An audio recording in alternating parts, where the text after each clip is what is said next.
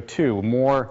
Their activity of producing more CO2 isn't balanced by the extra growth in green plants that would absorb CO2. Warmer oceans. The oceans are a huge sink for carbon dioxide. And it used to be thought that they could absorb as much as we were going to put out. But it's clear that the oceans are being stressed more rapidly than we anticipated.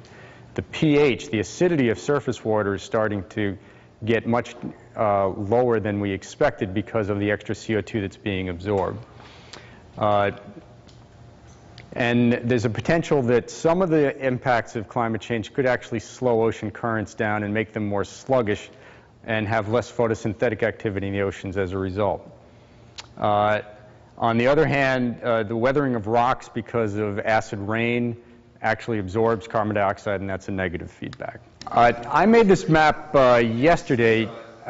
One of the things that I was thinking about when I was trying to put this talk together, when I was in graduate school, the director of my program gave a talk about sea level rise and climate change, and that was probably in 81, 82.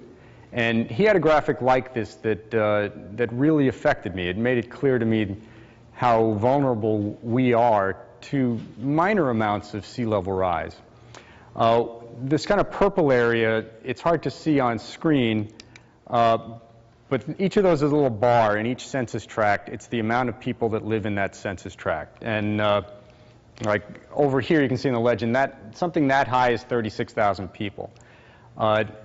The orange shaded things down to yellow are population density throughout the country. So really what you're seeing here is that almost 50% of the people in the country live within 50 miles of the shoreline, including the Great Lakes.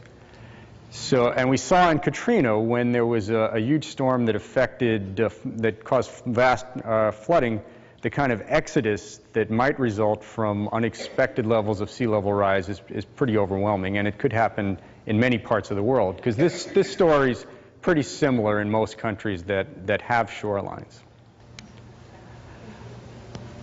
What we know about sea level rise locally. There's very strong implications for New Jersey. It's a coastal state and with very high population density, and the state is pretty much built out as much as it can be, with a lot of prior loss of wetlands, and wetlands provide a buffer for sea level rise and storm activity. So some of the direct effects to worry about over the next 20, 40, 50 years in New Jersey is inundation of dry land, shore erosion, wetland accretion rates keeping up with erosion. And these are already problems that we have right now with natural levels of sea level rise, because every area has some rate of sea level rise or decline. It's much worse on the Gulf Coast, but it's 2 to 3 centimeters per year in the Northeast. So above that, if you increase that level, it's just whether our systems can keep up with increased sea level rise. There are some things that will have to be done if sea level rise is faster than expected. There's engineering solutions, there's changes in development patterns, and in the worst case is retreat, where you just give up certain communities because you can't keep up with it and it's not worth what you'd have to do to deal with it.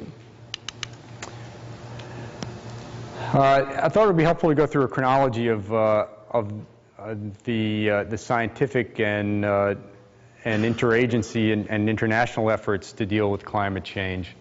Really, the first time there was an international meeting to evaluate climate change was in 1979.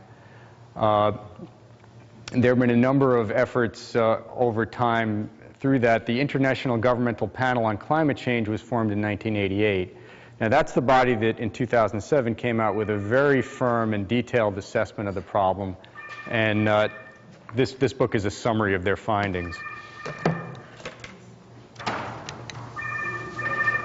And I think the one that most of us are familiar with as being controversial is Kyoto.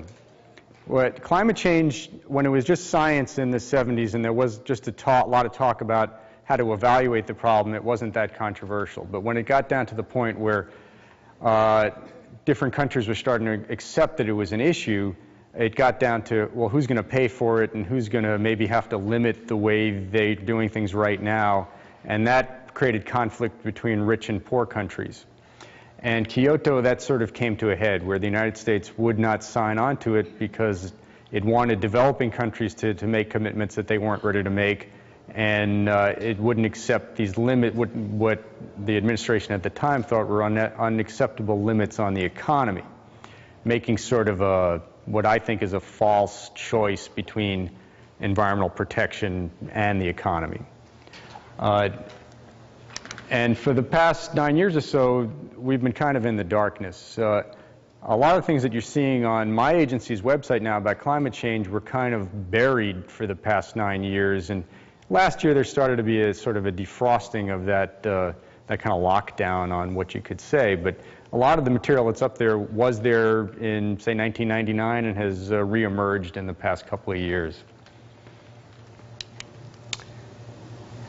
One of the things that's really hampered useful discussion of climate change is there is a lot of propaganda from companies that benefit from climate, from continued burning of fossil fuels, and Exxon is the worst actor. A lot of the energy producers have actually changed their tune and are trying to look into alternate forms of energy, but Exxon is pretty much the only company that thinks they're going to keep producing oil until the last drop, and they're the most profitable company in the world right now. And they've done some pretty nasty things that are modeled after the way cigarette companies avoided any restrictions on cigarette smoking and come into the accepted conclusion that cigarette smoking caused cancer.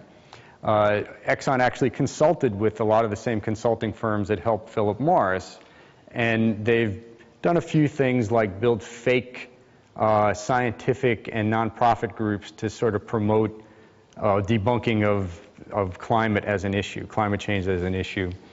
And that's started to become less effective. Let's go through some of the things that are predicted at different levels of certainty in the IPCC report are more extremes of temperature in different parts of the world, temperature rise of 1.5 degrees Celsius or around 3 to 5 Fahrenheit, warming over inhabited continents by 2030 will be about double the observed. This is very likely, 90% certainty. Increased methane concentrations, unprecedented levels of CO2, methane, and nitrous oxide, increased frequency of warm spells and heat waves, which is particularly important for seniors. In Europe in 2003, when there was a huge heat wave, a lot of people died. So if you don't have access to air conditioning, or if power outages knock out your air conditioning, some of these issues in abstract sound like, oh, so it'll get a little hotter, but in reality it's a huge public health concern. Changes in precipitation in different parts of the world, and one very scary scenario is a drastic change in ocean circulation. And I have another slide that I'll talk about that a little more. Here's a good, frequently cited example of what may be a glaring example of climate change. The snows of Kilimanjaro basically don't exist anymore. This is from 1912 to 1970 to 2000 to 2007, and you can see it's accelerating in recent years. Threshold effects. There are certain events that could happen under different scenarios that might drastically accelerate impacts of climate change. And to date, a lot of the water that might cause sea level rise is bound in ice. A huge amount of it is in Iceland and also in Antarctica. If the Iceland ice sheet started to dissolve,